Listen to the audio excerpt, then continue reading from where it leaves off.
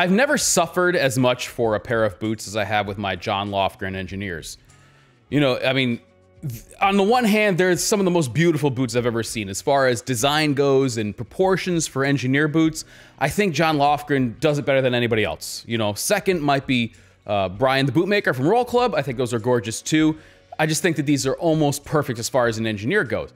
That being said, it took me like 20 minutes to get into them in the morning, in the beginning especially. They were so stiff.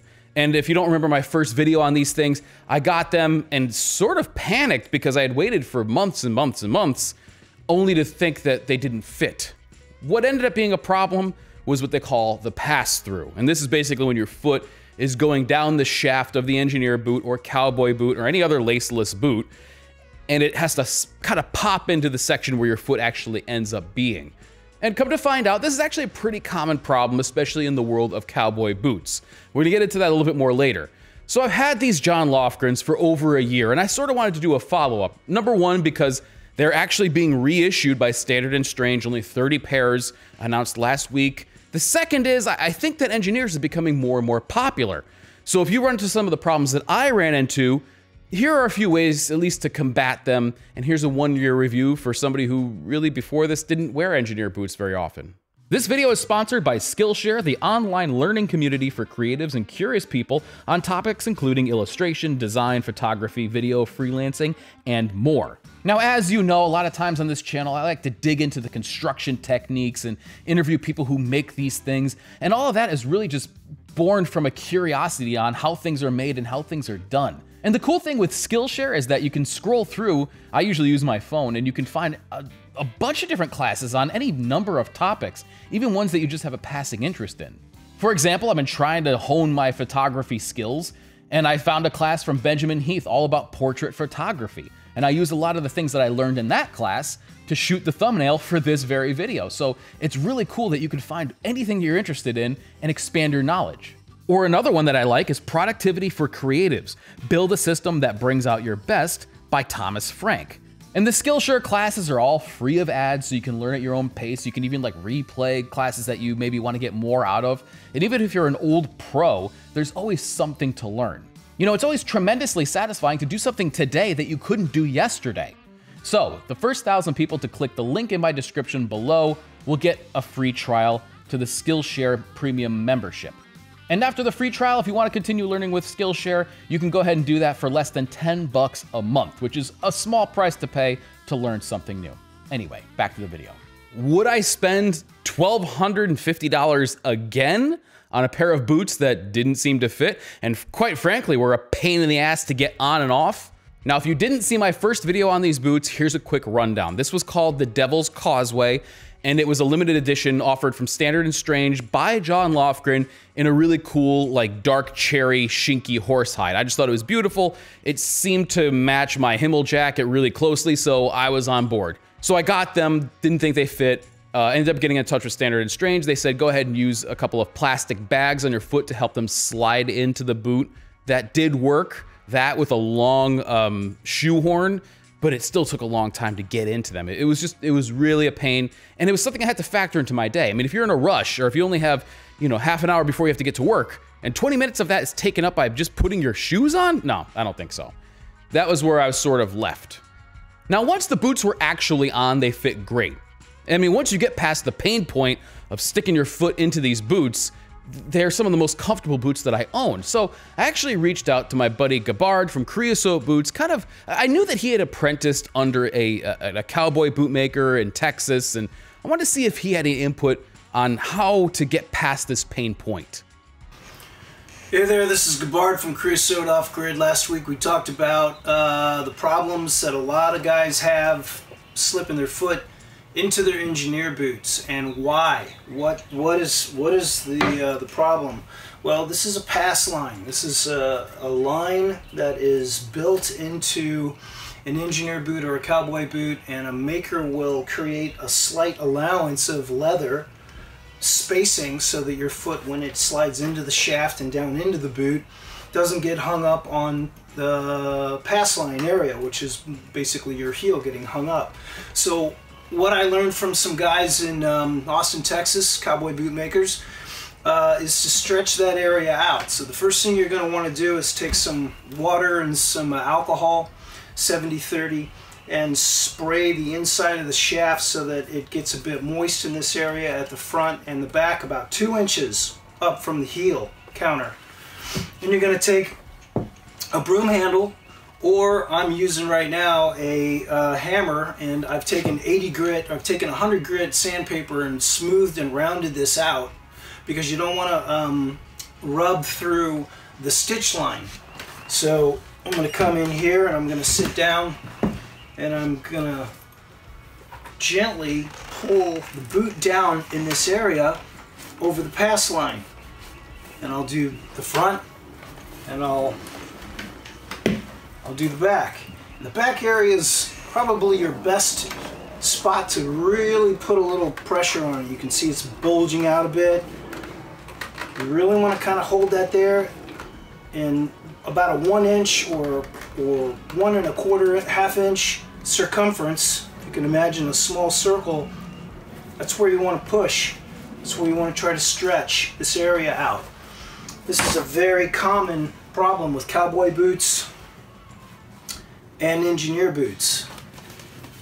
So you can see what happens. You just slide that down gently, and that will push the leather out enough so that you'll get an area that your heel can pass through and down into the shaft.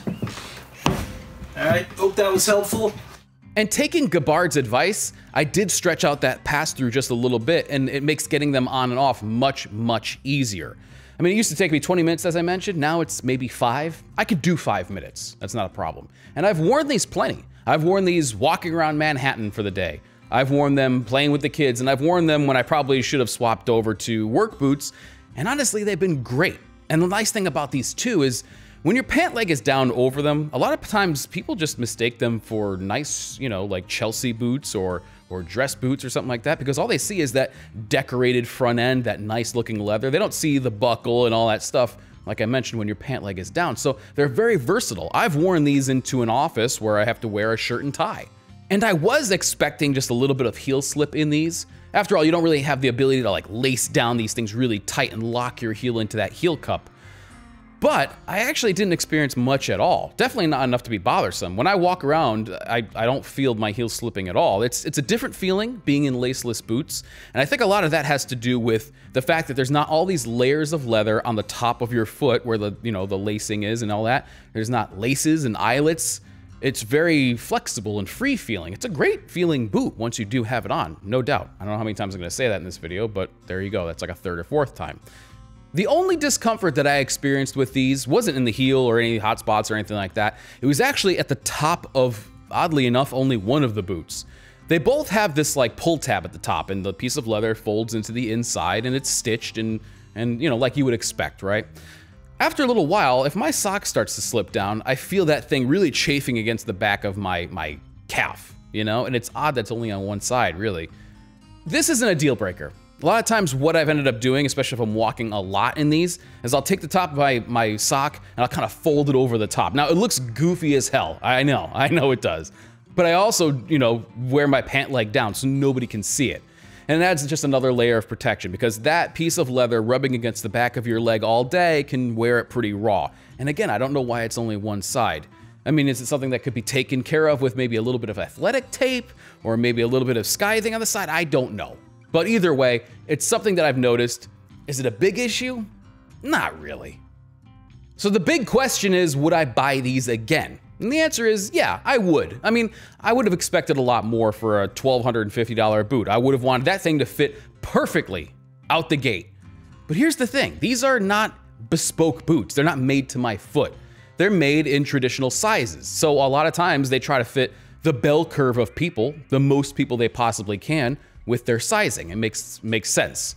And actually, Gabbard told me that if you're gonna have a bespoke boot made, this should not be an issue. Getting your foot into these should not be an issue. So boots from guys like Gabbard or Brian the Bootmaker, they should fit you, and you shouldn't have this issue, and you shouldn't have to stretch them out.